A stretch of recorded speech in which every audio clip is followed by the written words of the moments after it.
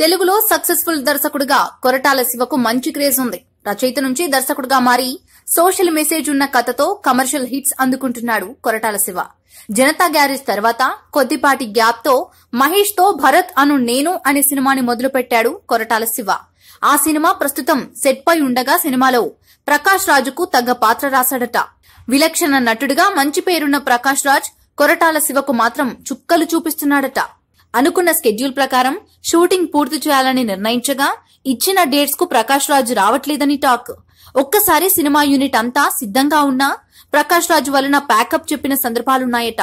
ఇలా అయితే సినిమా పూర్తి కావడం కష్టమని భావిస్తున్న దర్శకుడు కొరటాల మరొకరిని తీసుకునే ఆలోచనలో ఉన్నారట.